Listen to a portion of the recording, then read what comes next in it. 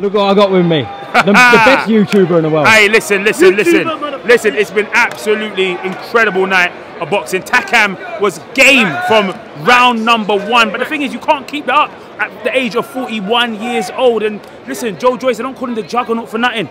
The brother moves through bricks, moves through blows like it's absolutely nothing. It was absolutely glorious. Yeah, a few scary moments early up from Takam. A lot of scary moments, but I've got to say, listen, Takam is a very exciting fighter. That's why we'll continue to see him in British boxing. That's why we'll continue to see him fighting heavyweight prospects. But listen, Joe Joyce, bruv, the guy has got a jaw of granite. He's got an absolute granite jaw. And mate, it's mentally demoralising. I've spoken to so many boxers that have sparred him and they've said, listen, the thing about it is when you're throwing these haymakers, these overhand rights, the brother's still coming forward. It's coming forward like it's absolutely nothing. You know that you're throwing your best hits. You know you're throwing everything behind it. And the guy has got what it takes to swallow those and keep coming forward.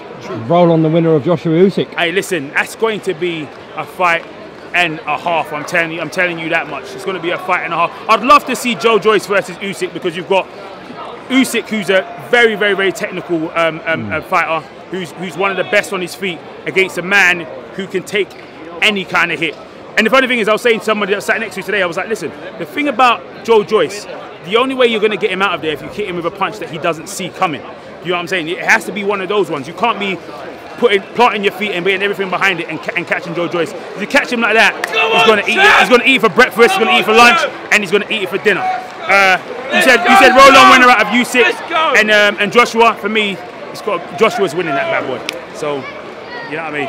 Okay. Be a great fight though, Joshua. Listen, it would be a fabulous fight. It's one that we'd love to see. It's love that we'd all love to see. I mean, we've got a lot of Joe Joyce fans. Come on, Joe! I reckon they think Joe would beat him. Anyone. Joshua, Fury, fuck them all. Listen, they've had one too many. That's what I'd say, you know what I mean? They've had one too many. The vibes in the place has got them going. But listen, it'll be an exciting fight, and it's a fight we'd all love to see.